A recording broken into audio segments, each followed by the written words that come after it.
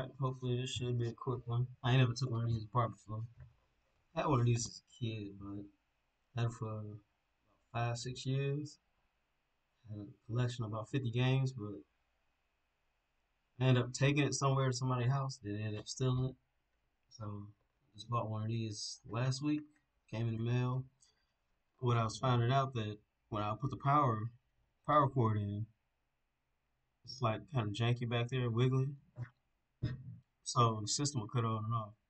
So when I looked online, they said that well, in the inside, the soldering points for it to come unloose. So all you had to do was put some flux on it and resolder it. I do have some flux, but I can't find it right now, so I'm not gonna worry about that. I'm just gonna touch up on the soldering points. One of these magnified screwdrivers always come in handy.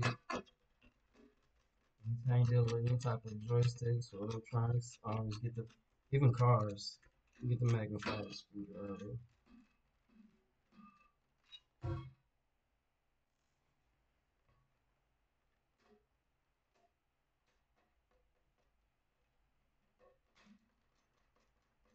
And if you're thinking about buying one of these online, I would ask ask the seller, hey, does this have any issues? And specifically bring up this issue. And say, hey, is the power contact, is it loose? And then don't shoot on and off. I know most of the guys that sell these things professionally, they usually try to fix as much as they can on them. They buy them in bulk and fix them up. I think this person was just had theirs for a little while and just decided to get rid of it. They probably wasn't focused on.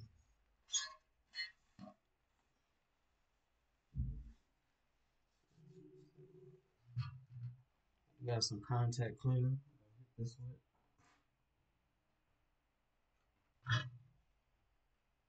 So I'm pretty sure this metal framing has to come out. They separate the screws. Sometimes screws is different. I've taken apart several PS3s and Xbox 360. Those are a pain compared to this stuff. That's why I'm just recording on the fly because I know there's not that many moving parts to these older systems. Just a few screws and you get everything out.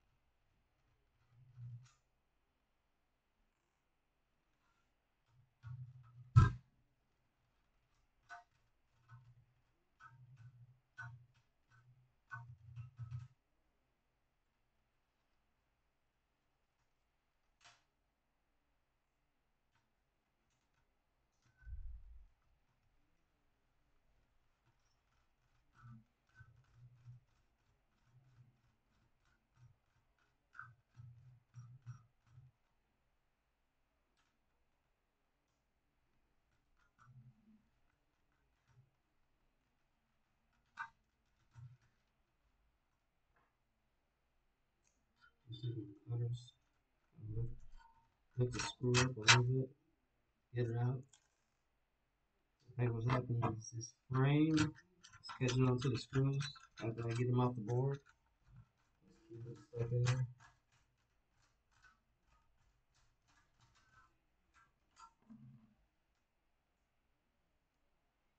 Shouldn't hurt anything, just lifting it up.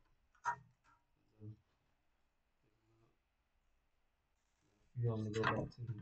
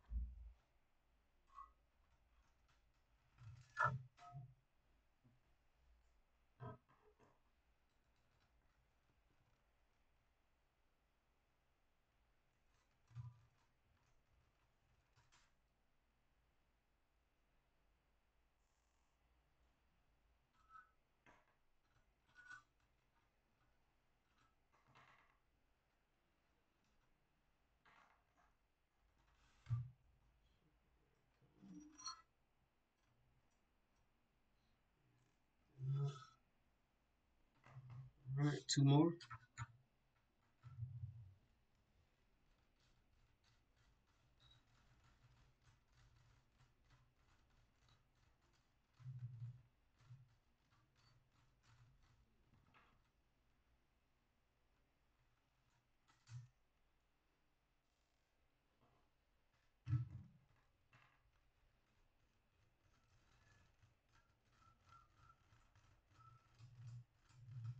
I was getting these systems. I didn't think that I would buy another one. I felt like I got all my enjoyment out of them. But what I'm doing is buying older consoles, letting my kids enjoy it because not that it's hard to find kids games. Nintendo does a really good job of making kids games and stuff like that, or preteens and teenagers. But I feel like these systems provide a different experience. The like original Sonic, the earlier Zelda series, they just don't make games like that anymore. Plus, it's always good to have kids play the original things before they go along and play the newer stuff. Get some type of sense of history, of the story, and stuff like that, especially with Zelda. All right, so let's see any more screws.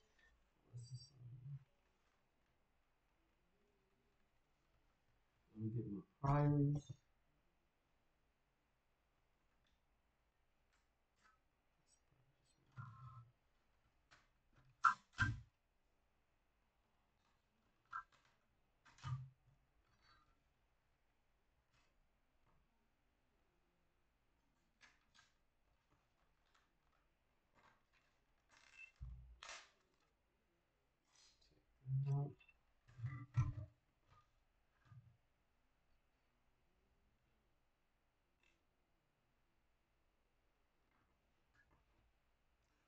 This is the attachment for the Sega CD. Still playing, probably never use it.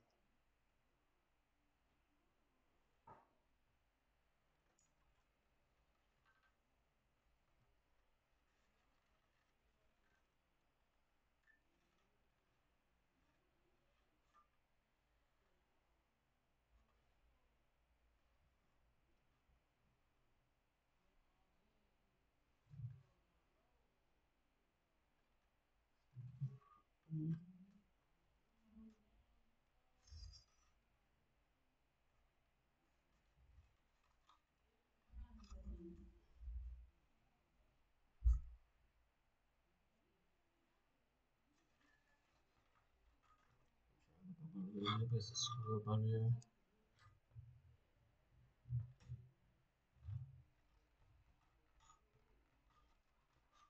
I think I looked at one or two videos of people taking these down.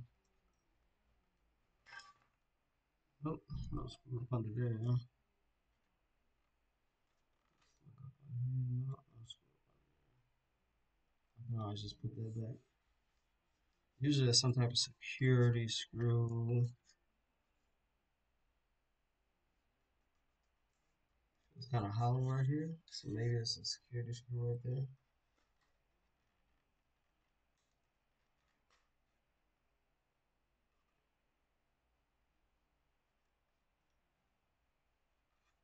Ah, it's got the model number and stuff on there.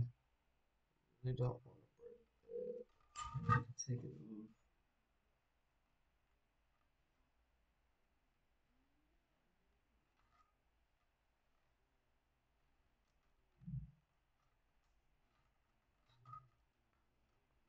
Uh,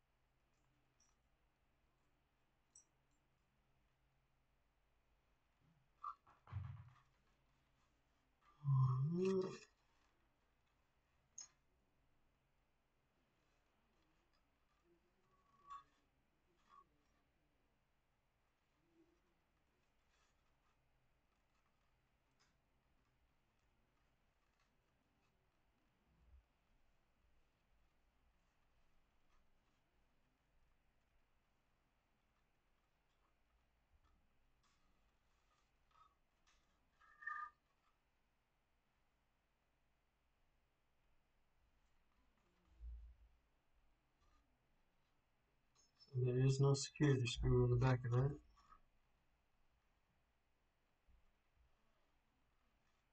One thing I think of is maybe taking this out.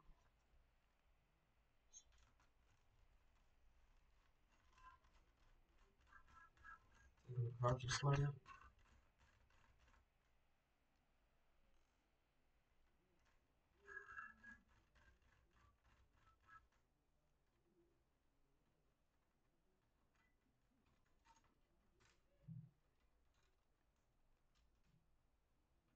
Nothing wrong with getting stuck in, especially if it's your first time taking stuff apart. Like I said, I looked at a few tutorials like a few days ago, a little while ago. But I don't like to look at stuff like step by step. I like to figure some things out on my own. Especially like that PlayStation 3, that was a pain taking apart. Having to try to reball the CPU and GPU and stuff like that. But it's always easier to just go out and buy another item. But I'd rather try to fix stuff and fix it myself. I don't have to take too many shortcuts. Alright, so that was it, yeah. So we had to take that off.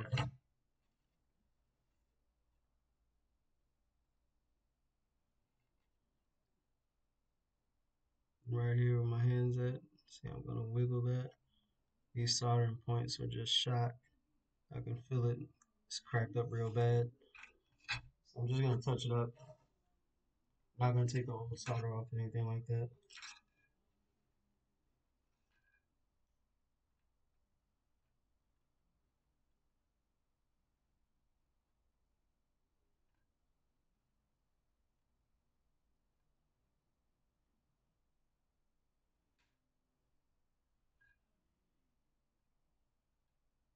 3 contact points on this board for the power.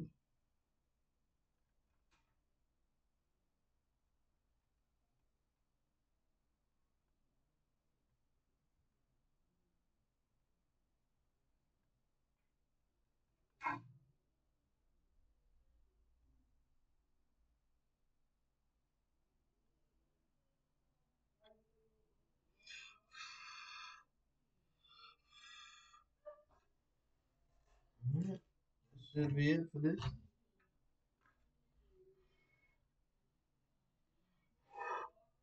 Let that cool down. I do not feel any more wiggling out of it. So just gonna put all this back together. And then test it out a little bit later on. Should work. And I think this video's been long enough. I got a Nintendo original NES to try to tend to. I'm gonna make a video about that too. So thanks for checking it out.